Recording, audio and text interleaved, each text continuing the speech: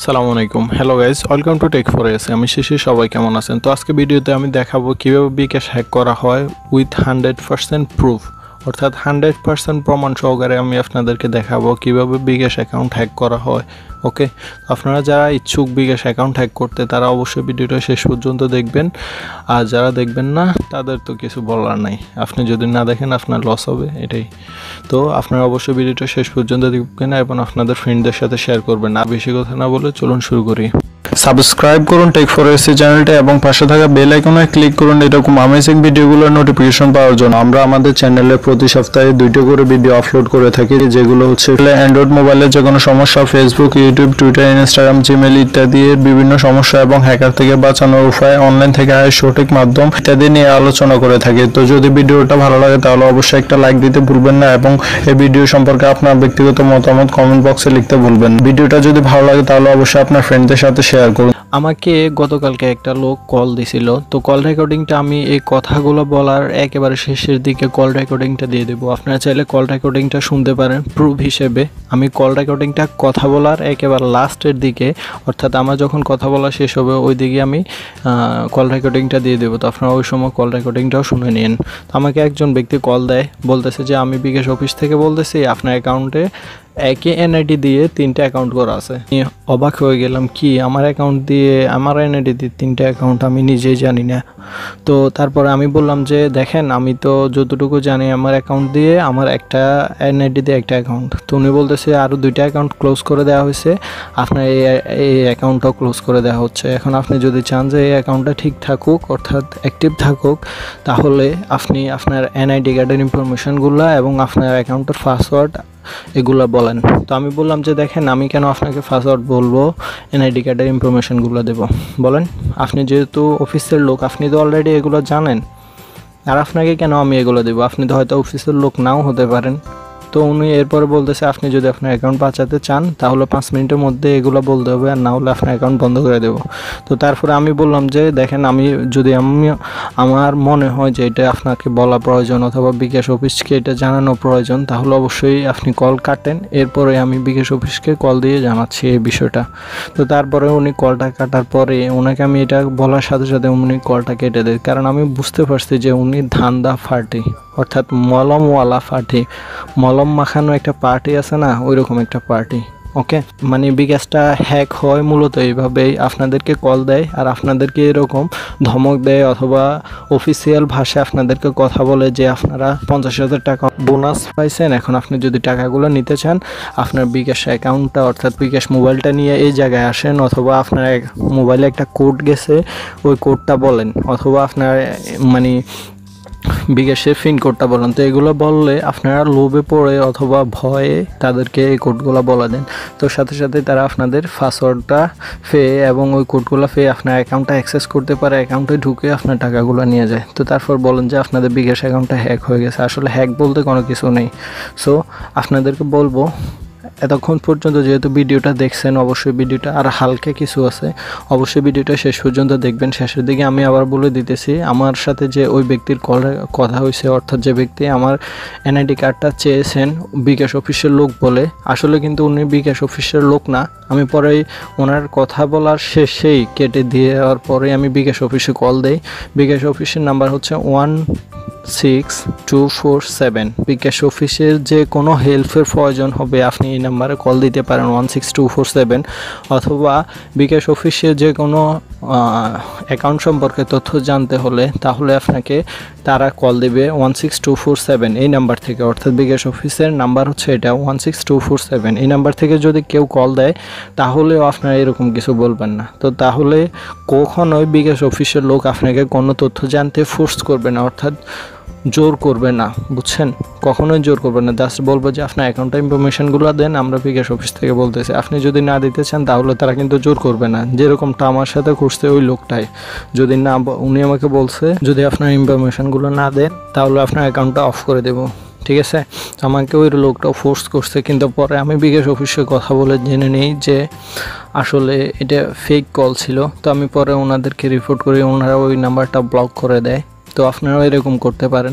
তো আপনাদেরকে এরকম এতটুকু পর্যন্ত ভিডিওটা দেখার জন্য অসংখ্য ধন্যবাদ দিচ্ছি, এবং শেষের দিকে এই কথাটা মানে কথাগুলো আমি এখনই শেষ করে দিতেছি, এরপরে আপনারা কল রেকর্ডিংটা পেয়ে যাবেন। আপনারা অবশ্যই কল রেকর্ডিংটা শুনবেন, তাহলে অনেক কিছু বুঝতে পারবেন। ওকে, তো আপনারা অবশ্যই শেষের দিকে আমি এটাই বলবো যে কখনোই যদি কেউ আপনাদের নাম্বার কল দিয়ে বলো যে আপনাদের এনআইডি কার্ডের তথ্যগুলো দিন, অথবা আপনাদের ব্যাঙ্ক অ্যাকাউন্টের তথ্য দিন, অথবা আপনার bKash নাম্বারের পিন কোডটা দিন, অথবা আপনাদের মোবাইলে একটা কোড গেছে, একটা কোড পর্যন্ত আপনার জন্য খুবই ইম্পর্ট্যান্ট।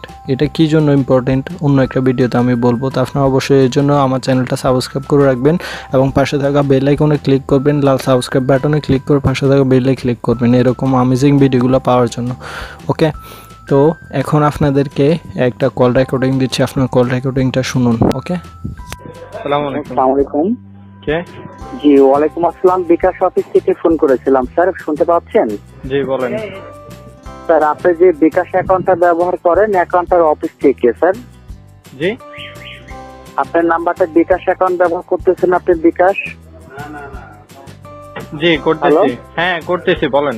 হ্যাঁ, bKash অ্যাকাউন্টে হেড অফিস থেকে ফোন করেছিলাম। অ্যাকাউন্টটা bKash অফিস থেকে বন্ধ করে দেওয়া হয়েছে আপনার অ্যাকাউন্টটা, আর অ্যাকাউন্ট থেকে টাকা পয়সা লেনদেন আপনি করতে পারবেন না, কারণ আপনার অ্যাকাউন্টটা অফিস থেকে এখন বন্ধ করে আপনাকে ফোন করা হয়েছে আপনার মতামত নেওয়ার জন্য। অ্যাকাউন্টটা কি স্যার চালু করে নেবেন নাকি বন্ধ রাখবেন? অবশ্যই আমি আমার অ্যাকাউন্ট চালু করব। আর আমার অ্যাকাউন্টটা বন্ধ করার কারণ কি, এটা কি আমি জানতে পারি? হ্যাঁ অবশ্যই, অফকোর্স আপনি জানতে পারবেন স্যার। আপনি যে bKash অ্যাকাউন্টটা ব্যবহার করেন, অ্যাকাউন্টটা আপনি যে অ্যাকাউন্টটা খুলেছিলেন ন্যাশনাল ভোটার আইডেন্টি কার্ড ছবি ফটোকপি এগুলো কার ছিল স্যার?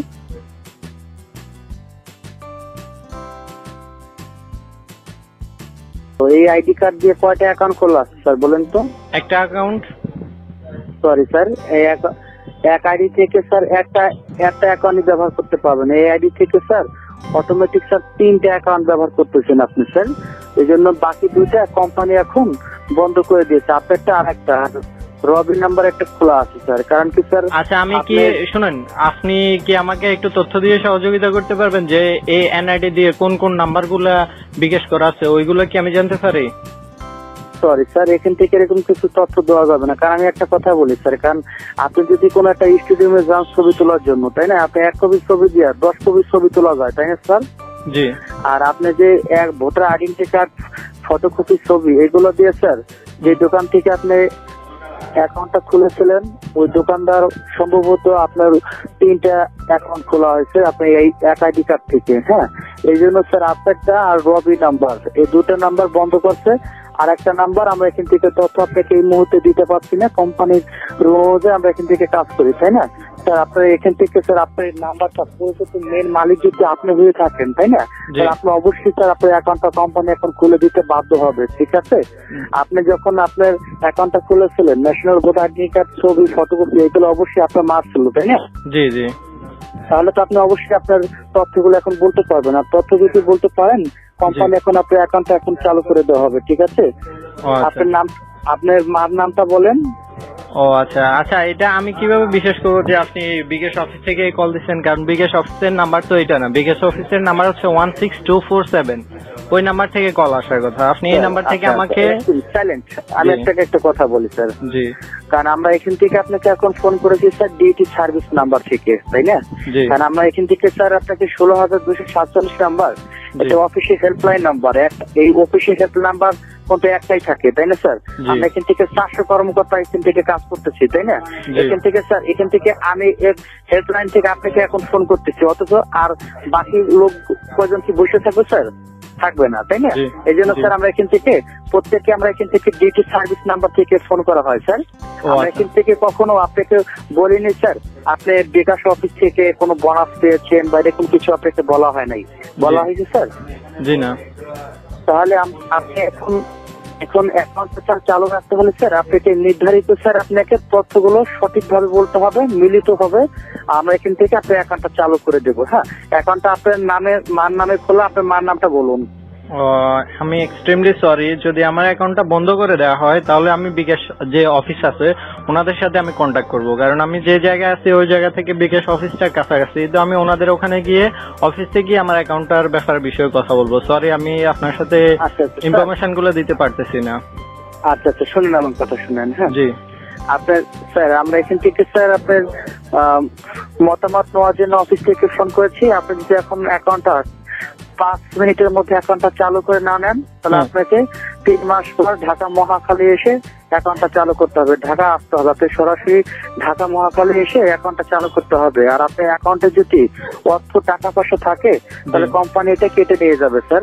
ঠিক আছে, এখানে আপনার অ্যাকাউন্ট আচ্ছা ঠিক আছে, ওকে, সমস্যা নাই। আমি 5 মিনিটের মধ্যে অফিসের সাথে যোগাযোগ করতেছি, দেখি ওনারা কি বলে। যদি ওনারা এই সকল, আপনি যে আমার নাম্বারে কল করছেন, অর্থাৎ একটু আগে আমি মানে একটু পরে bKash অফিসকে কল দিব এবং ওনাদেরকে জানাবো যে আপনাদের অফিস থেকে আমাকে কি কোনো কল করা হয়েছে না, অর্থাৎ কোনো যোগাযোগ করার জন্য কোনো বিষয়ে কল দেওয়া হয়েছিল কিনা। যদি ওনারা এই সকল কিছু বলে তাহলে অবশ্যই আমি ওনাদেরকে বলবো।